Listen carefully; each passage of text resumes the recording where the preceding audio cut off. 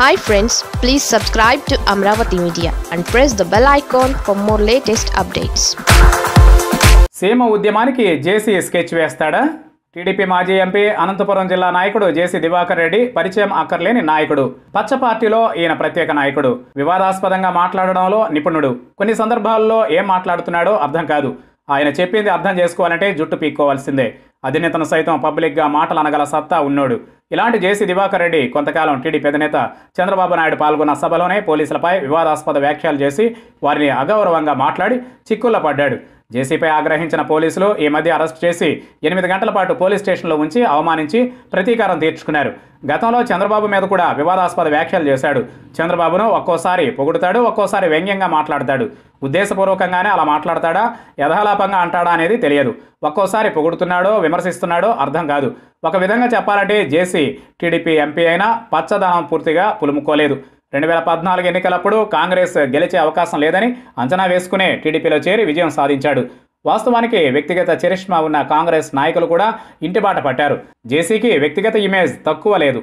కానీ కాంగ్రెస్ అభ్యర్థిగా పోటీ చేస్తుంటే అప్పట్లో సీన్లో ఉండకపోయేవాడే. చంద్రబాబు అంటే విపరీతమైన అభిమానమో, టీడీపీ అంటే ప్రేమో ఆయనకు లేవు.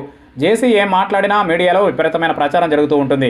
అవును, మరి మాటల తోటాల్లా పేలుస్తాడు కదా. జేసీ కామెంట్స్కు చంద్రబాబు చిరాకు పడినా బయటపడిన దాఖలాలు లేవు. కానీ గతంలో ఒకసారి జేసీ చేసిన వ్యాఖ్యలు పత్రికల్లో ప్రముఖంగా రావడంతో చంద్రబాబుకు కోపం వచ్చింది. లూజ్ టాక్ సహించను అని చంద్రబాబు జేసీని హెచ్చరించారు. లూజ్గా మాట్లాడేవారు పార్టీకి దూరం అవుతారని చంద్రబాబు అన్నారు. కానీ ఇప్పటివరకు దూరం కాలేదు.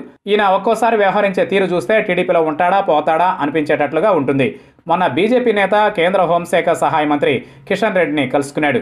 వెంటనే జేసీ కాషాయం కండువా కప్పుకోబోతున్నాడని ప్రచారం జరిగింది. తనకు బీజేపీలో చాలామంది మిత్రులున్నారని, మర్యాదపూర్వకంగా కలుసుకున్నానని చెప్పాడు. ఇక బీజేపీలో చేరే విషయంలో అవునని కాదని ఖచ్చితంగా చెప్పలేదు. చాలా విచిత్రంగా ఎదుటోడి బుర్ర తిరిగిపోయేలా మాట్లాడాడు. బీజేపీలో చేరే ప్రసక్తే లేదంటూనే ఎప్పుడు చేరతాడో కూడా చెప్పాడు. కేంద్ర ప్రభుత్వం పాక్ ఆక్రమిత కశ్మీర్ను భారత్లో విలీనం చేసినప్పుడు ఖచ్చితంగా బీజేపీలో చేరతానన్నాడు. ఇదేం కండిషనో అర్థం కాదు. అంటే తాను బీజేపీలో చేరనని ఇలా పరోక్షంగా చెప్పాడని అనుకోవాలా? పీఓకేను ఇండియాలో కలిపితే తనలాంటి వారు చాలామంది బీజేపీలో చేరతారట. పీఓకేను ఇండియాలో కలిపితేనే బీజేపీలో చేరతామని పట్టుబట్టి కూర్చునేవారు ఎవరూ లేరు. బీజేపీలో చేరడానికి పీఓకేను స్వాధీనం చేసుకోవడానికి సంబంధం ఏంటి? బీజేపీలో చేరడం అనేది రాజకీయ ప్రయోజనాలకు సంబంధించిన విషయం. సరే, ఇక అసలు విషయం ఏంటంటే రాజధాని విభజన అంటే 3 రాజధానుల విషయం. 3 రాజధానుల నిర్ణయం తల, కాళ్ళు, చేతులు వేరు చేసినట్లుగా ఉందని మండిపడ్డాడు. అమరావతి నుంచి రాజధాని తరలిస్తే గ్రేటర్ రాయలసీమ ఉద్యమం తప్పదని చెప్పాడు. దీనిపై త్వరలోనే సమావేశం పెడతామన్నాడు ఈ మాజీ ఎంపీ. అంటే ప్రత్యేక రాయలసీమ రాష్ట్రం కోసం జేసీ ఉద్యమించాలని అనుకుంటున్నాడా? మా ప్రాంతాన్ని కేంద్రపాలిత ప్రాంతం చేయాలి అని కూడా డిమాండ్ చేశాడు. అంటే మొత్తం రాయలసీమనా, అనంతపురం జిల్లానా? అమరావతిని రాజధానిగా ఉంచాలని డిమాండ్ చేస్తున్న సీమ నాయకులు అలా కుదరదనుకుంటే రాయలసీమను ప్రత్యేక రాష్ట్రం చేయాలంటున్నారు. ఇందుకోసం ఉద్యమిస్తామంటున్నారు. విశాఖపట్నమే రాజధాని అనేది స్పష్టంగా తేలిపోయింది. ఇక అధికారిక నిర్ణయం రావాల్సి ఉంది. అది రాగానే రాయలసీమ రాష్ట్రం కోసం అక్కడి నేతలు ఉద్యమిస్తారా? కొందరు ప్రత్యేక రాష్ట్రం గురించి మాట్లాడకుండా తమ జిల్లాలకు రాజధాని హంగులు సమకూర్చాలని అడుగుతున్నారు. BJP MP TG Venkatesh mini సచివాలయాలు ఏర్పాటు చేయాలంటున్నాడు. సచివాలయం రాజధానిలో మాత్రమే ఉంటుంది. మినీ సచివాలయాలు అనేవి ఉండవు. కానీ ఈ కొత్త కాన్సెప్ట్ను టీజీ వెంకటేష్ తెర మీదకి తీసుకొచ్చాడు. మినీ సచివాలయం అంటే ఏంటో ఆయనే వివరించాలి.